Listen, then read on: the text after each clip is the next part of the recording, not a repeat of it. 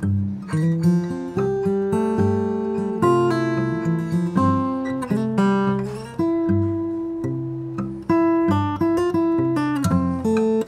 back to Talking Guitar, brought to you by the Carter Vintage Exchange and the North American Guitar in Nashville, Tennessee.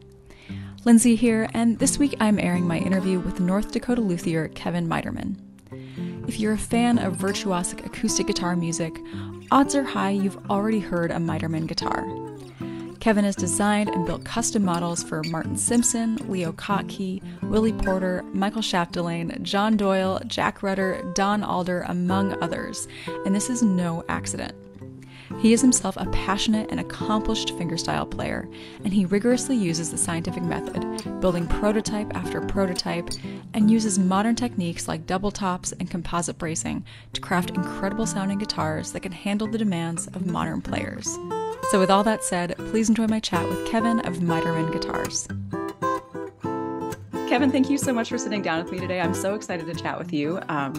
Every luthier has an interesting story to tell, but you have some kind of great, just awesome elevator pitch bullet points right at the top, where not only do you build beautiful guitars that have ended up in the hands of Leo Kottke and Michael Chapdelaine and John Doyle, but you're also a really amazing musician yourself, and you've released albums with great fingerstyle playing and arrangements and your beautiful singing. And so I'm extra excited to talk about your musical background because of that. And you also host house concerts, which is how you got connected with Michael and I assume other folks that you build for. And you are a doctor still, and you still practice, right? Yeah, mostly retired, but yeah. Okay. My first question is just, how do you find the time and energy for all of that? Yeah, and so as far as the guitar stuff, it's kind of all I do. So in other words, a lot of, let's say, physicians, golf or have other hobbies to take them away. My shop, which we're in here, is in the house, and I kind of don't leave the house. I come home and I spend kind of every waking hour in here. It's my place of joy and relaxation, and it helps me to diffuse the inevitable stress from the work that I do as a surgeon. So. Yeah, that makes sense. And I feel like, I mean, I suppose like a lot of different like vocations sort of dovetail into guitar making, but being a surgeon and having a steady hand makes especially good sense to be a guitar maker and somebody who uses really fine tools and is really good at getting exact things out of wood. I suppose. I mean, there's definitely a transfer of sensibilities there. I don't think one necessarily informs the other, but they're kind of a piece. Yeah. The surgery I do is reconstructive surgery, microsurgery, that kind of stuff. And working with wood and trying to make very small changes with very thin pieces of wood and tiny little joints, and trying to make everything as precise as possible fits perfectly with just working with my hands and other aspects of life. So, yeah. For sure. Yeah, that makes a lot of sense. Well, before we dive into the guitar making side of your life, I would love to hear more about your musical background, because I assume that predated guitar making. And so I'm curious to know, just sort of like, when did you start playing, and what were your big influences, and what's the community like where you are in North Dakota? Yeah. So, well, okay. So I have been playing since I was a little kid. So, 8 or 9 years old, mostly just strumming chords with, John Denver chord books and that kind of stuff. And then somewhere along the way, someone I met did fingerstyle stuff, and I'd never heard that before. And so I asked him, can you show me how to do that? And that was probably when I was 11 or 12. And then I started listening to, Peter, Paul, and Mary, and Bob Dylan, and those kind of things early on. Who I loved the harmonies, and Simon and Garfunkel, and so they were doing fingerstyle stuff and doing vocal harmonies, and the songs were, especially Paul Simon's songs, are particularly amazing. And so that kind of you start always by learning those songs, and that's how you begin as a kid.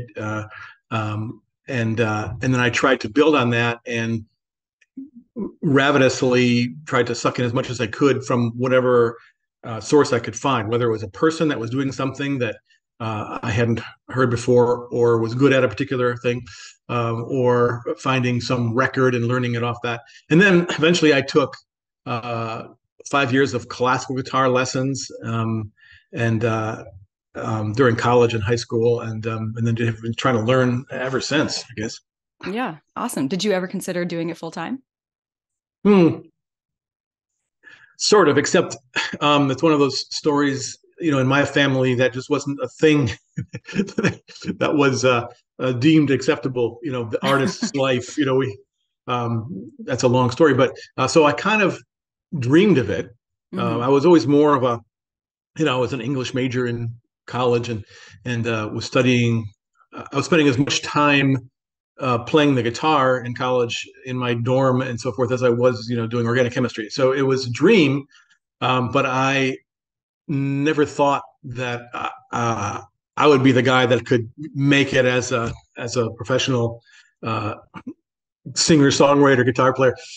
So I went on to other things, but I Hmm. always kept back pocket, and subsequently have tried to do the best I can, making records. And now that I'm, as I mentioned earlier, sort of semi-retired, I hope to play more, do more concerts, and travel a little more, and put the music out there. I think live music is special. I mean, not necessarily mine, but in general, Hmm. and think that uh, the world needs live music out there. And so to that end, I host concerts here, but then also hopefully I can play a little bit myself, and just kind of add a little bit of that kind of beauty to the world, I suppose. Yeah, definitely. Yeah, that's something that I would love to do at some point, is because it's one thing to play for yourself and to do the things that you do, but to also offer your house or a way for other artists to have a platform is so important. And I think it's amazing that you've done that and that you're sort of contributing to the community in that way as well. You're a songwriter too, so a lot of those songs on Yeah, your album are yours. Awesome. yeah, yeah, Yeah, yeah. Yeah, a really lot of beautiful. them. Yep, both my records have, I think, the majority of stuff that I've written, and then That's what I was stuff that I saying. didn't write. Yeah, stuff that I didn't write, like some of the instrumental stuff, like the Kottke stuff. I obviously didn't write that, but otherwise, some of the songs, like Town Van Zant song, If I Needed You, I arranged that and also changed one of the verses or wrote one of the verses, and so I tried to make it my own, even if I didn't write it. I guess that was the idea. Yeah. Yeah, yeah. The folk process. Yeah. Awesome. Well, cool. So I guess I'm curious to know, so when did guitar building come into it? And do you feel like your musical career kind of, or your musical passion informs your guitar building? Absolutely. So as we talked about, I've always been enamored with solo acoustic guitar players. What a really good player can do on that unlikely wooden box just is still to this day mind blowing. It takes my breath away when you hear someone that's really great at it, and that's my favorite kind of music in the world, and I can't help it. It just is. And then so I've played guitar since I was a kid, and then for a while I lived in Holland, Michigan, and there was a guitar maker there named Del Langyans. I don't know if any Langyans guitars have come Yeah, through. yeah. We had one and Yeah, it so was great. there you go. Yeah, and so that was the first guitar maker that I'd ever heard of. I didn't kind of know people did that. You see the ones off the rack, the Taylors, the Martins, the Guilds. But anyway, he was in our little town of Holland, Michigan, and had a little shop right there on the main street. And so, as a guitar player and a kid, I'd go in there and try the guitars, and he'd be in the back. It was a very small shop, and he was just standing back there making them right behind the counter. That was his Hmm. shop. And if you were a regular, you got to try the guitars, and his guitars objectively sounded better than the ones off the rack. And I was already kind of coming from a science standpoint, figured, it looks the same. You look inside, the bracing looks the same as than his as the ones off the rack. The woods are kind of the same. How can one sound better if it looks the same? What's going on there? And he was so busy that he didn't really have the time to, teach anyone anything. But I went to the library and bought some books, and started reading, and thought that I want to take. I've already been doing a lot of woodworking, just making things like, little bits of furniture and speaker enclosures and nunchucks and things, on the lathe. As a junior high school and high school student, my buddies and mine, my buddies and I would make things like that. So I already had woodworking chops, and I thought, well, this would be the perfect union of everything I love, woodworking and guitar. Um, uh, but then I went off to college and pre-med and medical school and residency, and I had to give that up for the time. But then 30 something years ago, when I started actually practicing medicine, I would take my vacations rather than go to, let's say, a golf junket to Jamaica. I went to guitar making school, and there's a guitar making school in Northampton, Massachusetts, called the Leeds Guitar Maker School with Ivan Schmuckler and Alan Chapman. And so I would take a week or two at a time as a vacation during my first few years of practice until I had what I needed. Just learning the basics, starting with um, Ivan taught the basics of steel string making, and Alan taught the basics of classical guitar making. And I kind of left with what I needed and started building on my own after that. Wow. And I think somewhere along the way, because I was steeped in sort of a science background, I was disillusioned with the way people were talking about the craft, how to get sound. There was a lot of myth about smelling and flexing and tapping and stuff that ended up with inconsistent guitars. You make 10 guitars and maybe two sound great and two are horrible and the rest are okay. Well, that was unacceptable. I wanted to figure out why that guitar, or going back to the shop in Holland, Michigan, Dell shop, why the ones that Dell was making were different than the ones that were in the cupboard or on the wall. And so I started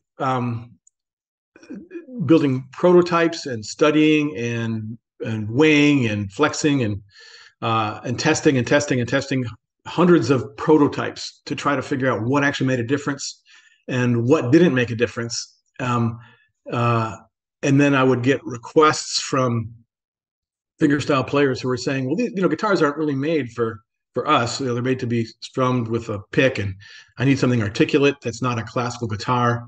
And so I started honing my making toward the professional fingerstyle player. The first player that was interested was Martin Simpson. He was living in the States at the time. He's now living in Sheffield, England, but he was the first one that was generous enough to work with me. I'd send him a prototype and he'd give me some comments and send them back and forth, to try to hone in on a sound that was right for a fingerstyle, articulate, even all across, not dropping out after the ninth fret, all kinds of stuff like that. Mm-hmm. So that's kind of the process, the beginning of the process for me. Wow.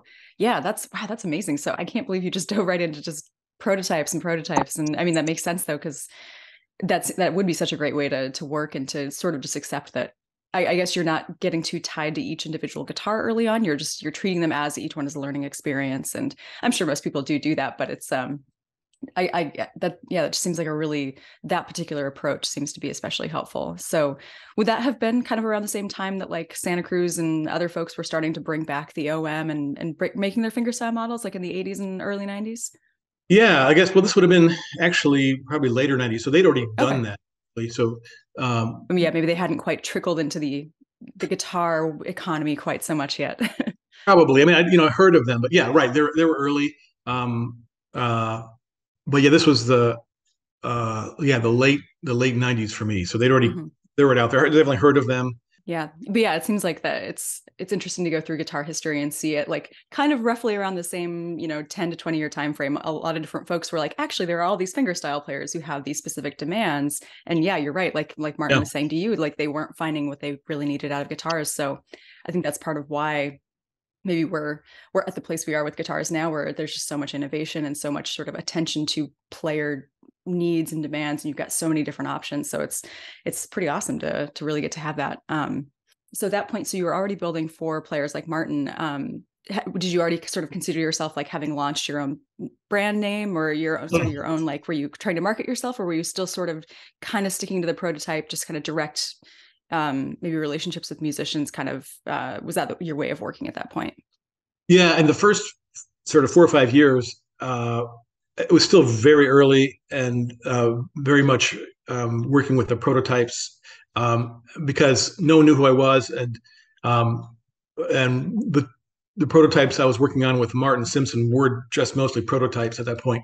But I was getting my process down and trying to understand. And my guitars weren't all that good, and there was a craft.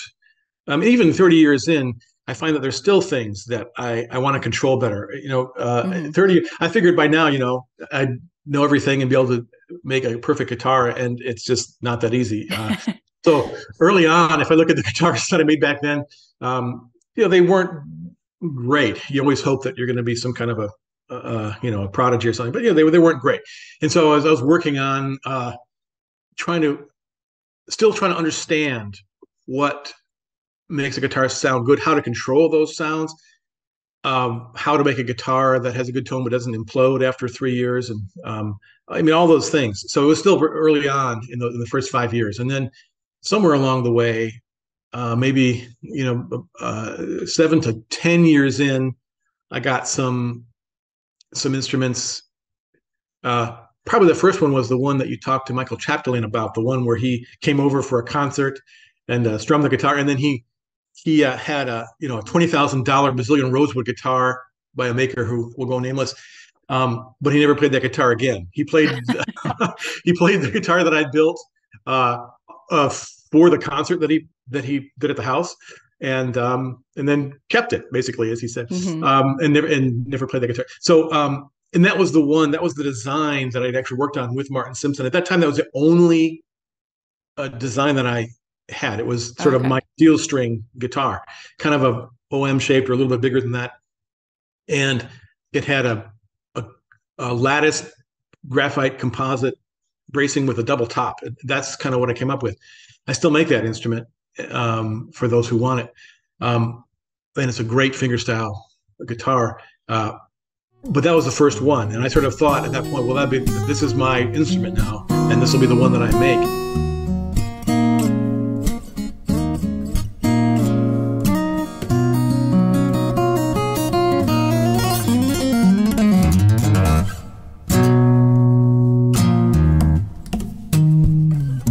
And then I kept getting through the house concert series, where professional players would come in. They would play my instruments and either love them or say, "Oh gosh, this is good, but can you do this?" And so I kept on working with professional players, and it's always these players that are driving me on to new design. So now, fortunately or unfortunately, instead of having one design, I've got like 20. So I have to have, any maker out there knows you have to have molds and work boards and for all these. So I have to store these things somewhere. So I have all these shapes. Because various players ask for something else. So, say, Willie Porter wants something completely different than, say, Michael Chapdelaine does, and John Doyle, who strings his guitar with a 70 on the bass, needs and wants a dreadnought, wants a whole different thing, have to brace it totally differently than, say, the early Chapdelaine model or the Martin Simpson model, and on and on and on. So it's the professionals that drive the new models and the new technologies. And I'm doing things now with construction that I never even dreamed of back then, all because players asked for something that I didn't know existed. And so a player comes along, wants something, and so I make a prototype, a disassemblable prototype first. I don't want to have to make 10 finished guitars to get to the place we want to be. Make a prototype, send it back and forth, or they come over, I go over. And then we change one thing at a time. That's kind of the semi-scientific way, right? You don't make a whole new guitar. The neck's the same, the body's the same. Let's say you're just changing the bridge, or just changing the top, or just changing the bracing, or whatever. You take it apart, change one thing, put it together again. And that lets you hone in on the tone that you're looking for. Finally, once I'm recording all along the way exactly the thicknesses, the masses, to the thousandth of an inch into the tenth of a gram. And so once we get the sound we want with a prototype, then I can reproduce it exactly in the final guitar. So it'll sound exactly the same. And then I can make 10 guitars just like it, exactly the same. There's no guessing or apologies. Oh yeah, well, it's kind of okay, but it's not what we thought. It's exactly the same. And so that's really the fun part. Wow, man, that's incredible. So yeah, so you really didn't come at it from the sort of just going after the pre-war thing, trying to sort of reproduce that. You started, like you kind of started from a different place. Because I mean, like you look at your guitars and you're like, oh yeah, OM, double O, like those are familiar sizes, but they're so your approach to it and what's going on inside is not necessarily just what a lot of other pre-war style builders are doing. So yeah, so do you sort of have like your standardized bracing at this point, or do you really each guitar is kind of its own thing, depends on the player's needs? Yeah, each model is its own thing. Okay. There was, yeah, there's no standard. I mean, so now I have, you know, I don't know, 20 models or whatever. And each one has its own bracing system. Maybe there's similarities. It's not like I'm starting from scratch each time. But some of them aren't lattice. Some of them are double top. Some of them are not. I mean, it just depends on the player. And to the point you just made about not following the pre-war thing. Yeah, when I started early on, I realized right away there are so many great players making those. There's no way that I can compete with that. In other words, I'm starting out, 5 years in or whatever back then, and there are already people that are doing these amazing guitars. Have been doing it for decades, and who am I to try to make it better, or could I ever even make it as good? I mean, so I want to do something totally different using the sort of scientific method, and composite materials have allowed me to do so. I mean, the guitars that I make, you might like it, you might not, but they're different. Mm-hmm. Let's say you take the OM that you have there and you put up to a Martin OM or a Collings OM, and you might like one more than the other, but at least the one that I made is different objectively. It sounds different, and so that at least if I show it to somebody or someone plays it, it's not just the same old thing. I guess that's the idea. Yeah, definitely. Yeah. What do you find is your most commonly built? Are they things like the OMs and the Chapdelaine Lore model? Yeah, it goes in phases. Like there'll be like for a long time, Chapdelaine, pre-COVID was out touring with the that original, we'll call it the SS steel string model, and so people were wanting that one. And then for the last couple of years, Leo Kottke has been touring with that Lore size thing, and so I got a lot of requests for those guitars. And so it kind of just depends on who's playing. And then I get a lot of requests in, say, the Irish guitar community, for, say, a John Doyle copy, a big dreadnought, where you can do that rhythmic comping thing, but that also is designed to be able to do the melodies as well, flat pick melodies.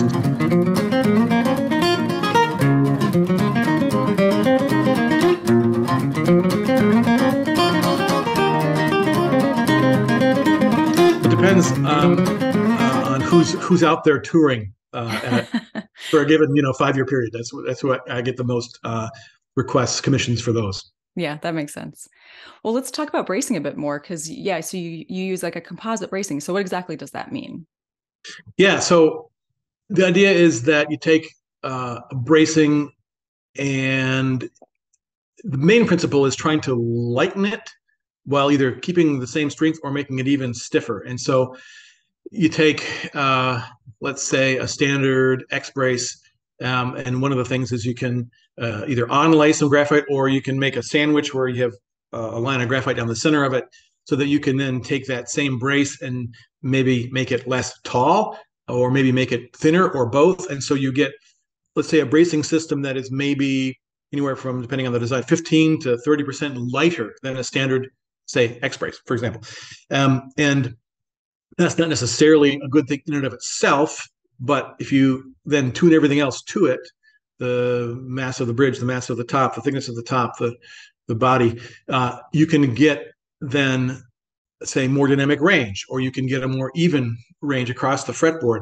The idea being that if you think of a vibration of a string as an oscillation, a pendulum, everyone knows if you take a pendulum and you change the mass, you're going to get a different vibration. Or if you change the length, you get a different vibration. And so what you're doing is you're taking a known energy from a string and you're putting it into a top that's maybe lighter, and so you're going to have more amplitude. You're going to vibrate more. You're going to get more volume. That's the beginning point. Maybe making a guitar that's has more dynamic range for the player, and then you take that greater dynamic range, and then you do things to tune it in. Otherwise, you just get a big gong. My early designs were, very, very light, but you hit it and it's just all over the place. Unfocused sound, horrible. But then if you hone it in uh, uh, with many experimentations, then hopefully you can get a tone that is focused and clear and even, kind of an equalized tone, if you will, across the fretboard. So that's one of the uses of the composite material. The other is using the Kevlar honeycomb, the Nomex honeycomb for a double top. That's a thing where you have two thin skins of wood that can be as thin as a half a millimeter. Yeah. Paul Wilson does that too, right? Yep. Yeah. There are a lot of folks, and actually kind of started in the classical world because classical guitars are these really, really quiet little instruments, and people are trying to play them in bigger and bigger auditoriums, and classical players often refuse to use an amplification. So you're trying to make a guitar that sounds big, and so I think the first person I was aware of that started doing composite things was Greg Smallman from Australia. And so everything I've done actually is just built on that, the Smallman thing, trying to see how you can get a guitar that is more. And so the double top is two thin skins with basically air in the center. Once again, you're trying to make it lighter. So when you put the known amount of energy into a string, you have more amplitude because you're moving less mass. There again, it can sound like a gong and just sound horrible, but if you get the right bracing and you focus the tone, then you can get a really great sound. And the top is so light with the double top that you get this piano. People always talk about a piano-like attack, but that's what it is. As soon as you hit that string, the attack jumps and then takes a long time to decay, as opposed to this kind of parabolic kind of thing. So you hit it, bam. And so a fingerstyle player that wants to do articulate things has a lot of stuff there. Chet Lane is notorious for playing an entire, classical repertoire on a steel string guitar, and so suddenly he had all this dynamic range and all this focus all the way up and down the fretboard, because it was like a piano. That string and it pops out, and that's different than what I can do with carved spruce bracing and a heavy spruce top. Yeah, interesting. So you did mention lattice bracing briefly. That's something that you do employ on some guitars, but not all guitars? Yeah, exactly. Yeah. Yep. In those early designs. So again, I went right from the Smallman thing, which is a lattice brace, right? Lattice balsa wood bracing with carbon fiber overlays. And I tried to do that with steel string, and I found that didn't work at all. But I ended up sort of redefining the lattice brace, experimenting over and over again, find something that worked with steel string, and ended up with a lattice brace. It's actually a cedar or spruce lattice with carbon fiber overlays, no bridge plate, super light but really strong. I actually arched the top, a pretty highly radius top, molded, not carved but molded, and that really gives a lot of strength to the design. And so a certain percentage of my guitars that I make, depending on the desires of the player, are these double top lattice braced steel string guitars. Wow. Cool. And so do you find too, I know that part of sort of your mission is to also have your guitars be like have longevity and to have like stability for gigging musicians who are going to be traveling all over the place. Do you find that the double tops and the lattice bracing, the composite bracing, like helps to ensure, especially I guess maybe the stability through different environments? It seems to. I think that a lot of the players have told me that Billy Porter, John Doyle, Michael Chaplin to some extent have said that they just don't change. I mean, they're still wood, and so you're still going to get changes. It's not like a rain song, that doesn't change ever. It's still wood, but I've been told that they are more stable on a tour than a lot of standard wooden braced guitars without any composites in them. So generally speaking, yep. Yeah. And that's so important when if that's all you do and you're doing it every single night. It's so frustrating if you're like, I feel like this thing is moving around all over the place. Exactly. So that's a really valuable asset. Do you find that you have to do anything differently with your construction of the back or do you choose to do anything differently with the construction of your back and sides to sort of like match what you do with the tops? Sometimes, mostly, sometimes. I'm doing more and more of that now, and I'm still learning. When I started originally, and still when I'm working on a new design with a player, I try to start with the known. In other words, I want something that's familiar to the player as a start. And so oftentimes I'm doing everything exactly the same with the back and the sides, but just changing the top construction. But I found recently that sometimes I need to, say, stiffen the back by making a molded back, or I need to stiffen the whole thing by making molded back and molded sides, and maybe even bracing the body with graphite on the inside. So a little bit. Most of my designs, though, start with basic, if you look at the inside, basic construction, same carved braces in the back and all that stuff. But yeah, more and more often, some of the newer designs with the super, super lightweight tops, I'm adding some extra stiffness to the body, and it's making an interesting difference. It's a slow evolution, but yeah, starting to do some of that. Cool. Experimentation. Yeah.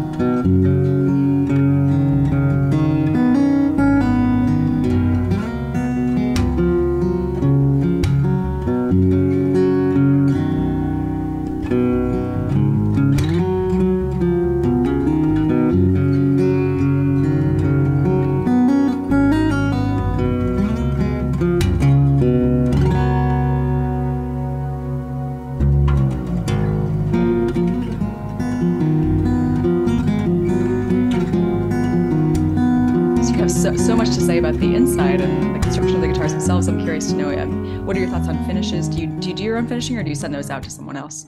I do some of my, well, I send the lacquer finishes out to, it's really great Luthier, who also is one of the best finishing guys in the country, a guy named Mark Piper in Texas. But I do a lot of my own French polish finishes. I do that myself, and I use some espresso powder for the grain filler. Mix it with some shellac into a toothpaste like paste, and you use that as grain filler. And then in that way, I don't have any explosive, toxic materials in my house, in my shop. I'm trying to set up a little booth to do some of that myself, because shipping. I live in North Dakota right now. It's minus 22 outside, and so shipping guitars back and forth in that kind of weather can sometimes be detrimental. You get frost checking, and you got to start over. Anyway, so I'm going to start doing a little bit of that myself, but mostly, Mark does that for me, and he does an amazing job. Awesome. Well, before we move on to anything else, let's focus on those new models that you have to promote, because you've got 4, right, that are just recently completed that you wanted to talk about. So yeah, let's go through those.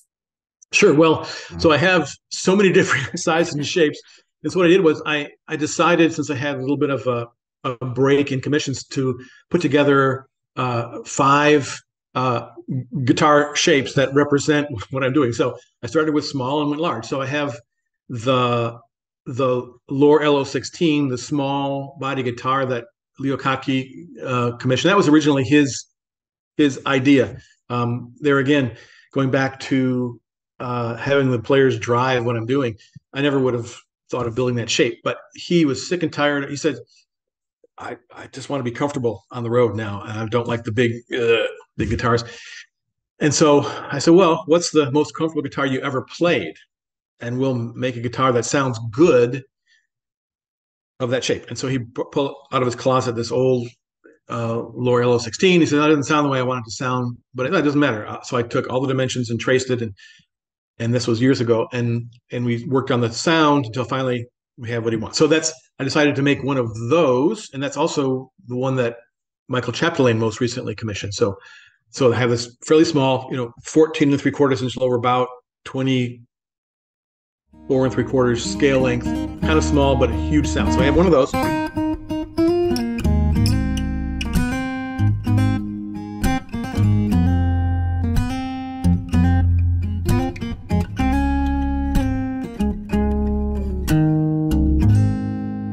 Then I have, going up from there, I have the OM, and you have one of those at your store, and I have I just built a Bacote and Bear Claw Sitka version of that. It's the same model that I used to record my most recent record called "I Came Down." Recorded the whole thing on that guitar. It recorded beautifully, and I love the way it sounds, love the way it feels. Going up from there, I've had a couple commissions for quadruple O guitars from some players who are sort of taller. And so I made one of those. I have a Brazilian rosewood and bear claw Sitka version of one of those. Um, and then going up from there, I have a dreadnought that is made with Brazilian rosewood and bear claw. No, an Adirondack, kind of a bluegrass kind of flat picker kind of thing. And here again, these all happen to be with ultra lightweight, very, very thin tops. Depending on the model, they can be anywhere from 65 thousandths to say 90 thousandths. And if people who know guitar tops, most guitar tops start about 110, 115 thousandths. So it can be anywhere from half to two-thirds, or half to two-thirds the thickness of a regular top.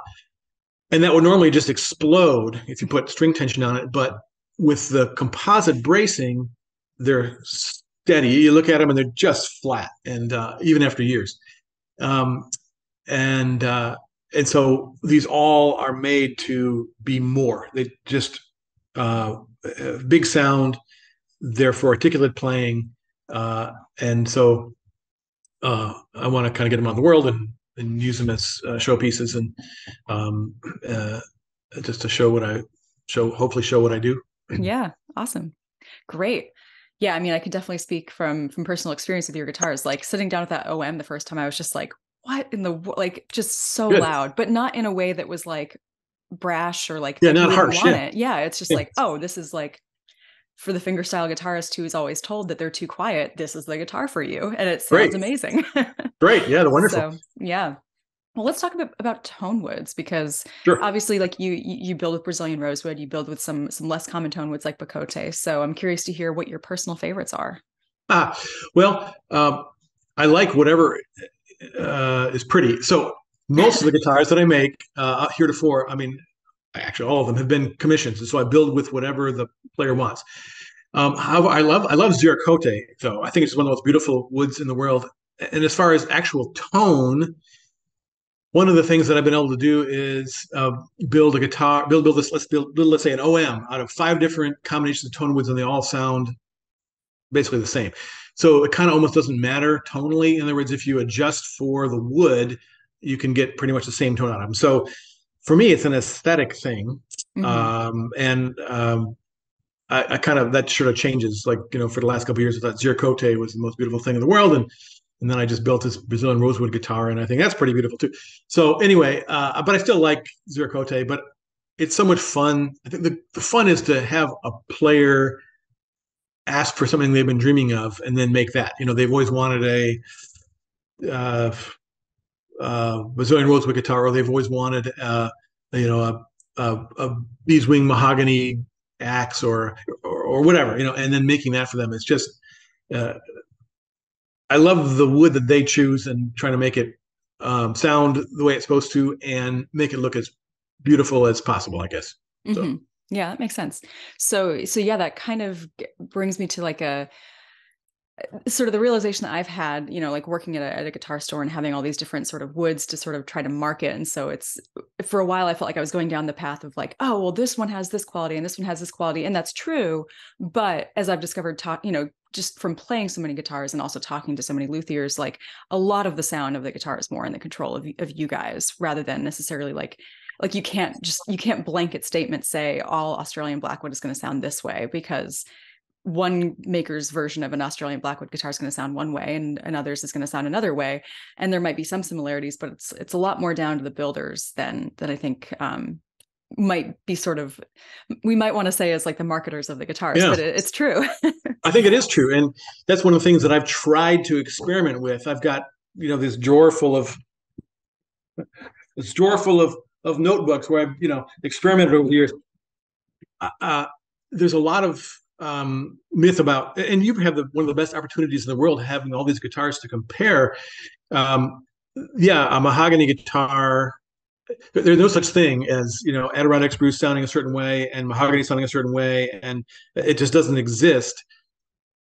at least according to my experiments, has more to do with density and mass and construction than Yeah, anything. So and that yeah, varies from every different like cut of wood or every different tree. So like yeah, with spruce, for example, like you sort of Adirondack is kind of having this heyday right now. Everybody's like, oh, it's the best one, but there are plenty of luthiers who prefer Sitka spruce and who find Sitka spruce that is just as stiff or yeah, has some of the same characteristics. So it's a lot more wishy-washy than the marketing people want it to be.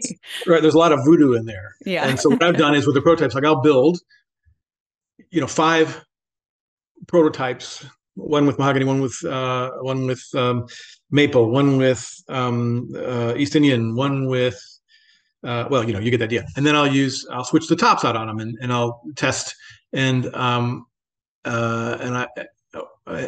the bridges, ebony bridge versus rosewood bridge, all these things, and so I've tried to figure out what actually does make a difference and what doesn't, and I think indeed a lot of that is voodoo. I mean, I'm not saying all of it is, but some of the myths about a certain wood sounding a certain way, and so you need that wood to get a certain sounding instrument, doesn't really exist. You're right; it has more to do with the construction techniques and who's making it.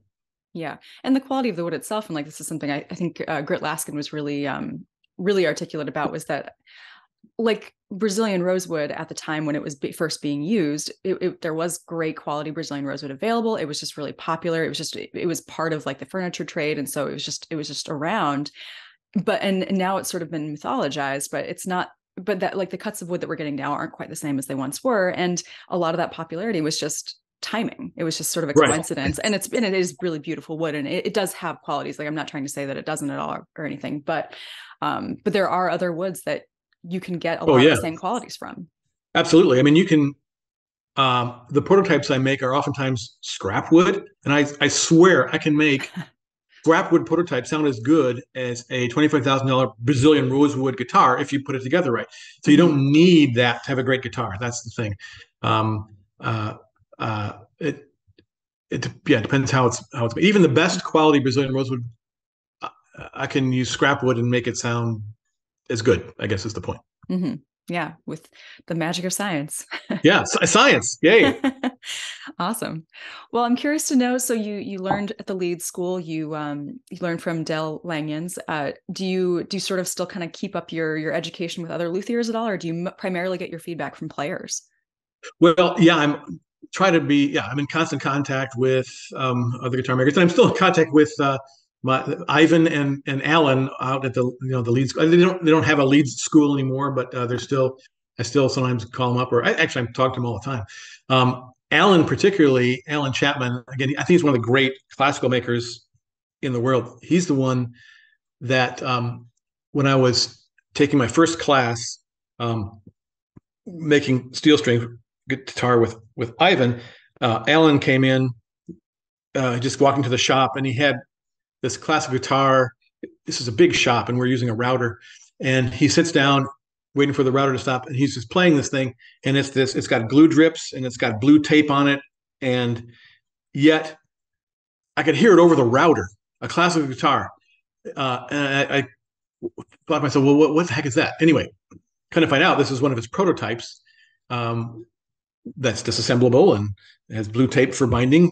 And he was the one that then I took my classical guitar class with, and he's the one that talked about prototyping and taking this guitar that he had. This has been changed 1,000 times. He's taken the top off, the changed the bridge, changed the bracing. He's still doing that. He knows more about every classical design on the planet than anyone I've ever heard of. Most makers have their design. This is what I do. This is my classical guitar. He can tailor the guitar to the player and can change the tone by understanding his metaphorical tools to make a given design more what the player's looking for. And so the point is I still talk to him all the time about stuff I'm doing or what's he doing or this is what I found, and we trade back and forth. So yeah, we still and then I try to talk to other luthiers that I meet and see what they're doing, and try to pass along things that I'm doing if they're interested. So yeah, it's an ongoing thing. Mm-hmm. It never ends, and I can't imagine ever knowing everything. And I'm still, even though I have some things that I figured out, I feel like there's if I did this for another 100 years, I wouldn't have figured it all out. Mm-hmm. Yeah. I guess that's part of why it's such a, you get up every day because there's just always Mm, more to do and more to learn. I think so. I think if I was doing the same design over and over again, I might go nuts. Uh, but to constantly try new things and have dozens of designs to work with and to modify is Mm-hmm. the fun thing. Yeah, definitely. Well, I'm curious, since you have that scientific approach, are you familiar much with what Gallup is doing in terms of like their very like specific way of grading, and I don't even understand what they do with the soundboards, to be honest. Right. Yeah. And I read about it, but I don't know much about it. I couldn't really speak Okay. on it Yeah. intelligently. Yeah. Yeah. Yeah. Okay. I mean, Gotcha. so what I do with soundboards, uh, yeah, has, I don't, once again, I can take scrap wood, and it has more to do in with my designs with the mass and the grain run out and the flex. I'd actually do flexion tests on to see how much anyway, whatever. So it's a different thing. I don't. Yeah, it has more to do with the properties, the actual physical properties of an individual piece of wood than anything else, I guess. Mm-hmm. Yeah. Yeah. Interesting. Yeah. I was not to put you on the spot. I was just curious to know, to Hmm. see if you had That's any right. connection with that at all. Yeah, no, not really. Yeah.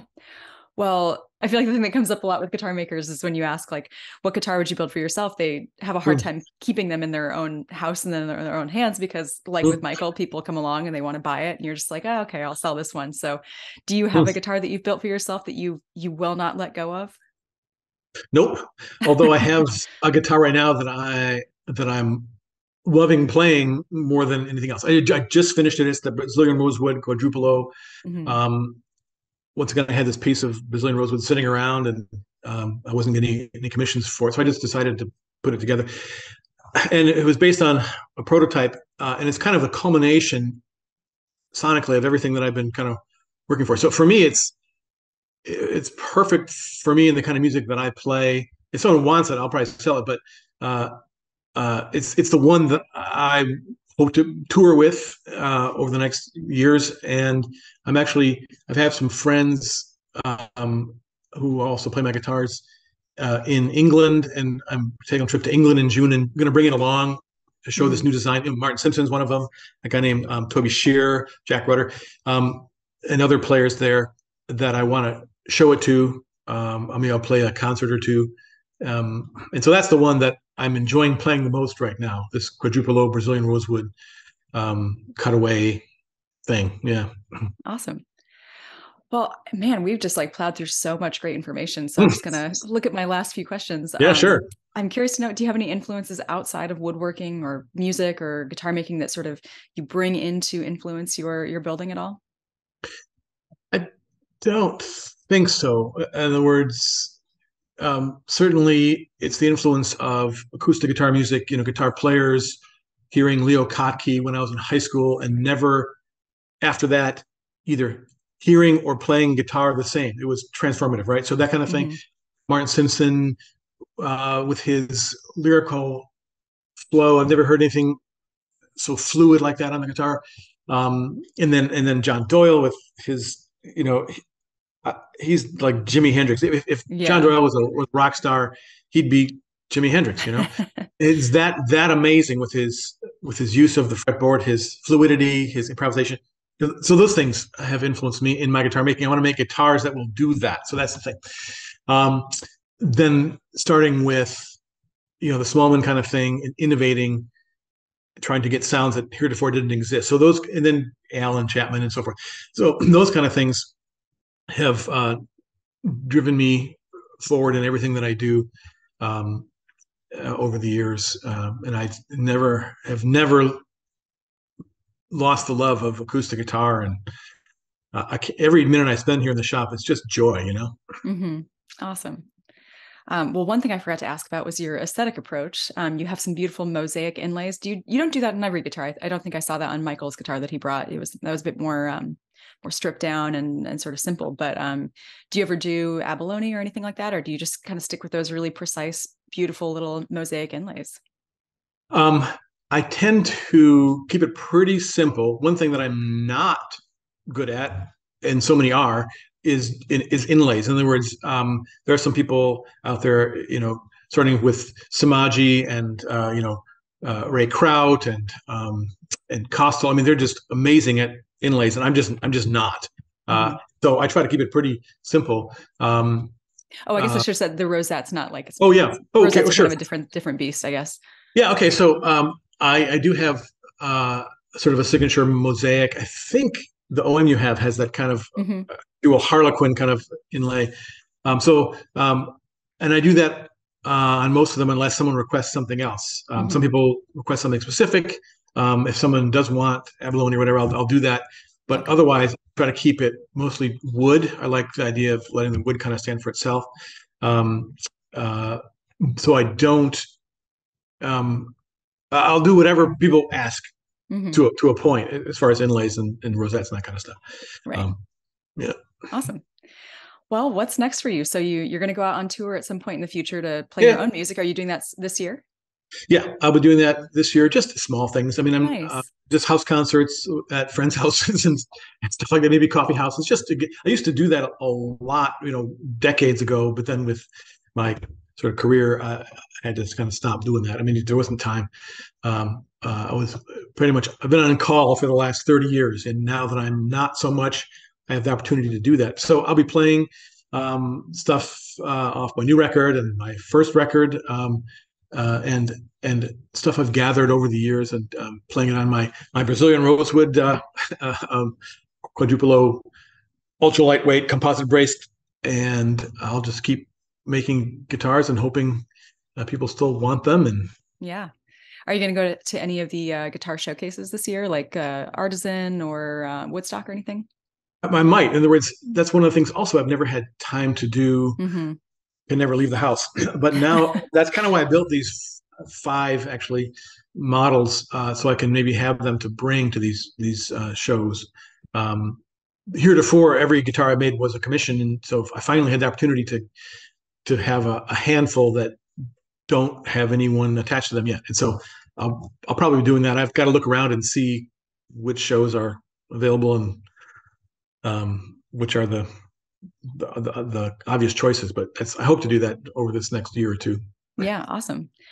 Well, I think I'm just about out of questions, except for the last ones I always like to ask, which are what do you listen to anything while you work in the workshop, or do you like silence or podcasts, or yeah, what's your thing?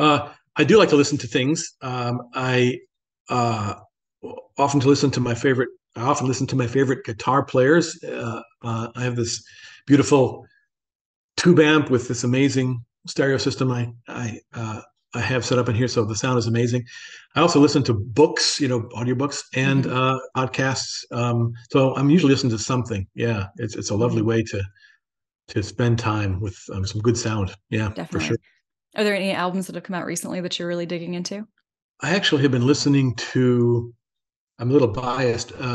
There's a there's this Leo Kottke and Mike Gordon came out with this record called Noon, Hmm. and uh, I happen to make instruments for both of them. But the stuff that they're doing, that um, Leo Kottke's music is amazingly dense, but Mike Gordon with his bass is able to find a way in that not only doesn't stomp on what Kottke's doing, but actually enhances it in a special way. There's this harmony that goes on. There's this counterpoint that goes on.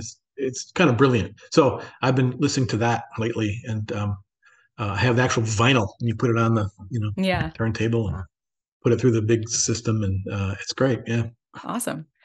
Well, Kevin, thank you so much for talking to me today. It's been such a pleasure to yeah. hear more Thanks, about Lindsay. you. Yeah, and like I think we've got a lot of musical things in common, so I was especially excited to nerd out about that stuff with you because it's it's Cool. it's easier when it's like, oh, we listen to a lot of the same stuff. It's cool.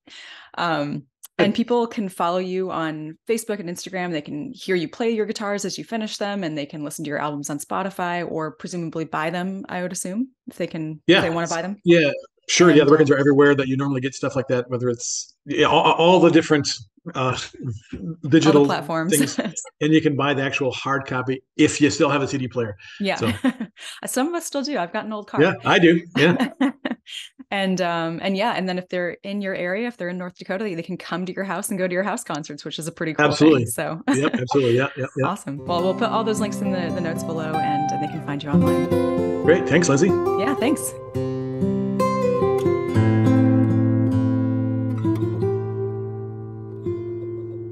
Thanks for listening to this episode of Talking Guitar.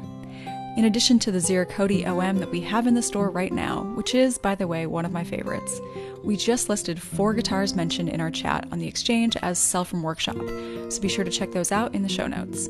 And if you're on Instagram, check out our stories today to hear them all played by Kevin himself. He also has 2 wonderful albums out, and you can listen to those on Spotify. And if you live in North Dakota or are just passing through, you can check out his house concert series where he hosts some really incredible players. Tons of great stuff, and everything is linked below in the show notes. More Luthier chats are coming up soon with JC Baxendale, John Slobot of Circa, Jeff Jewett, and more, so be sure to check back next week for the latest episode.